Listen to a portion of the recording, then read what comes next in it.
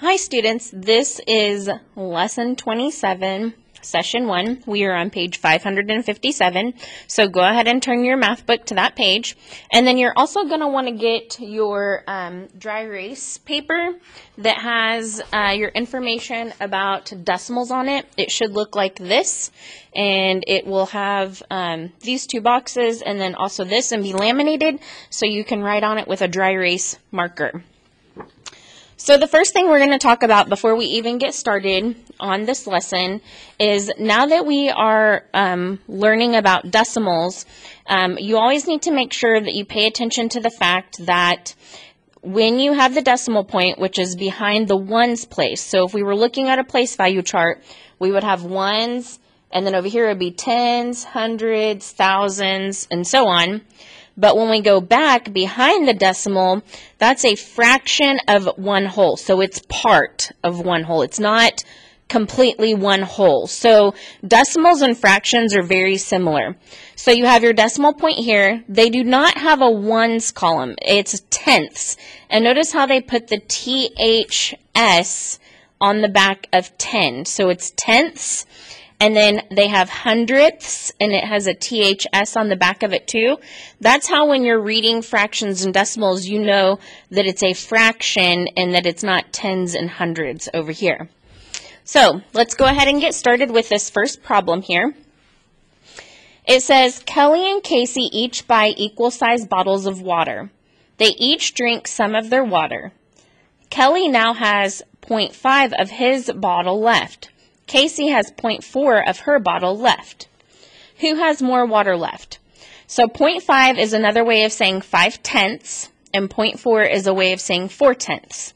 So we need to know that Kelly drank 5/10 and Casey drank 4/10, and we need to know who has more water left. So you have your fraction model up there, but I'm going to I cut out a couple of pieces so I could show you, and I'm going to use these. So on here, first we're going to do first we're going to do Kelly, and Kelly drank 5/10. So this is one whole, and it's divided up into 10, and I'm going to shade in 5 of them. 1, 2, 3, 4, 5. And that's the amount that he drank.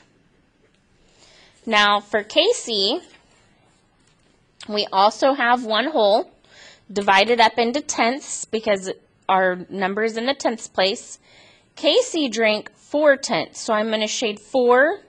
1, 2, 3, 4. So that's how much she drank. And it asked, who has more water left? Well, if you compare these right next to each other, we can see that Kelly drank more water, so that means Casey has more water left because the white is what is left. So our answer would be Kelly drank more water. So Casey has more water left. Another way that you can think of these is like their fractions. So just like we were looking at these, so Kelly drank 5/10 and Casey drank 4/10. Well, that means 5/10 is greater than 4/10, so that means Casey has more left. So this is the amount that was drank. This would be the amount that is left. So if Kelly drank 5/10, that means he has 5/10 left. If Casey drank 4/10, that means she has 6/10 left.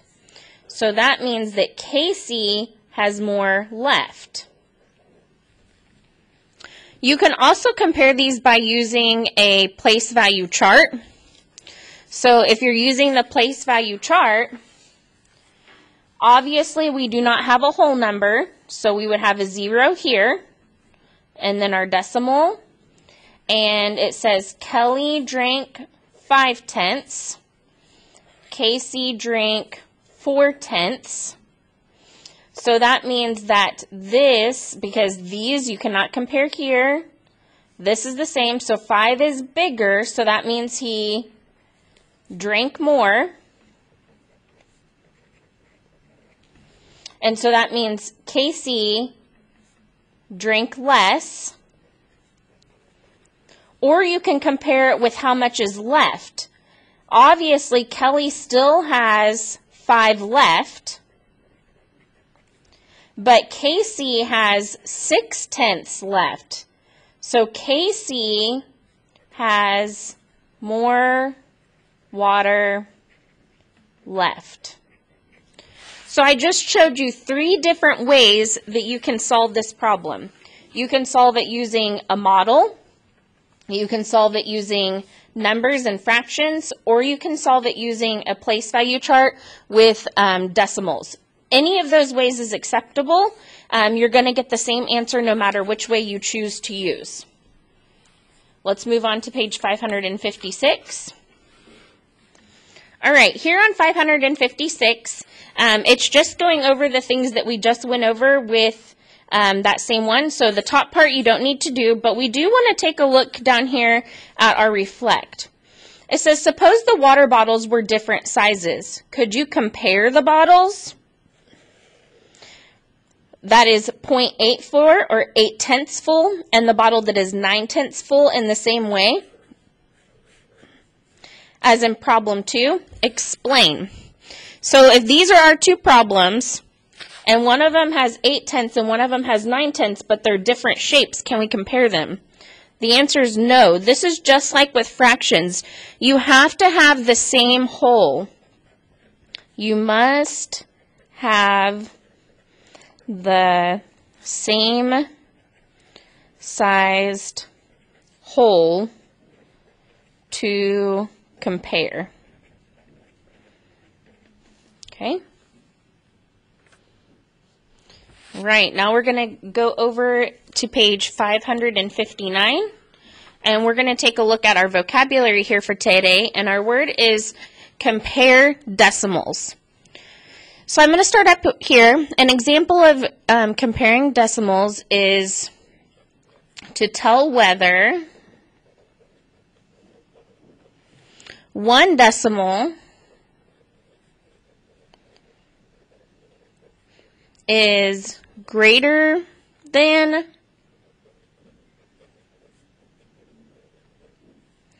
less than, or equal to another decimal.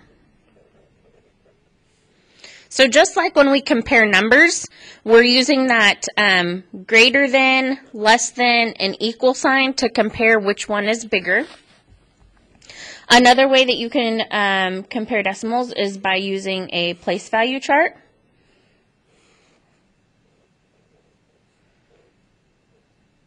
Always make sure you have your decimal.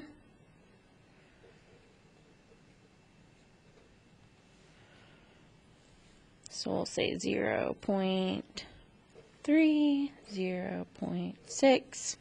So we can see here that 0.3 is less than 0.6. So when you're comparing decimals, just like whenever you're comparing with numbers, you've got to take a look at the columns. And since these are both 0, you have to look at the tenths place there. Okay, another example, if we just use numbers, say we use 0.8 is greater than 7/10, or 8/10 is smaller than, whoops, I messed up, 9/10. You can compare them to a fraction.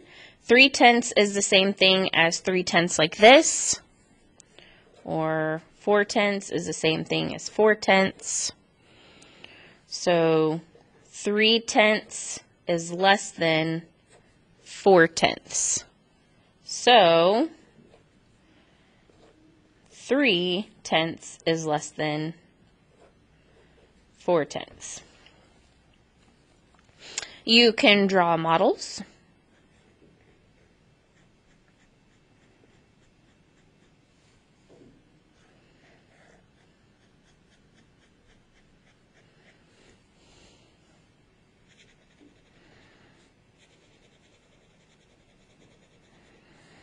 Let's say 4/10 and 7/10, and you can see that 7/10 is greater than 4/10.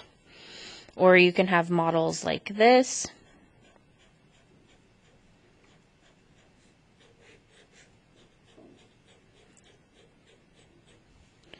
And let's do 7/10 and 5/10, when we can see that 5/10 is greater than 7/10. So these are all the different ways that you can use to compare decimals, and any of them are right. You just have to choose the way that works best for you. All right, let's take a look down here at number 2. Compare the decimals 4/10 and 5/10. Write both decimals in the place value chart, then write greater than, less than, or equal to compare. So 4/10, so we write 0 because there's no ones, 4/10, and then 5/10. We know that we cannot compare here. 5 is bigger than 4, so 5 is bigger than 4. That means 5/10 is bigger than 4/10. Let's take a look at page 560. Raphael and Zena each buy equal-sized granola bars. They each eat some of their granola bar. Raphael now has 6/10 of his granola bar left. Zena has 7/10 of her granola bar left. Who has more granola bar left? This is just like our problem that we did, our very first one right here. So you can use any of the 3 ways that you would like to solve this one. I'm going to go ahead and show you guys using the models again, just so that way you can see it one more time. So we'll say this one's Raphael, and this one is Zena. Okay, and so here we say Raphael now has 6/10 of his left. So we're going to highlight 6/10 because that's what he has left. Notice it switched it. Last time it was how much they ate. This time it's how much left. 1, 2, 3, 4, 5, 6, and this is what is left. Okay. Zena has 7/10 of her granola bar left. So 1, 2, 3, 4, 5, 6, 7. Okay. This is how much is left. Okay. So then our question is, who has more of their granola bar left? Last time we needed to look at what was left in the white to compare. This time we're looking at what's left in the blue to compare. So Raphael, we can see here, ate 0.6, and Zena has 0.6 left. This is how much they have left. Well, if we look here and if we put these right on top of each other, we can see that Zena has more left by 1 bar than Raphael did. So that means that Zena has more left. And you can compare those by saying 0.6 is less than, because the alligator always eats the bigger number, 0.7, or 6/10 and 7/10. You can also make those into fractions. So down here at the bottom, we can make those into a fraction. 6/10 compared to 7/10. Well, if we make them into fractions, we can see that 7/10 is greater than 6/10. That is it for lesson 1. I will see you back for lesson 2.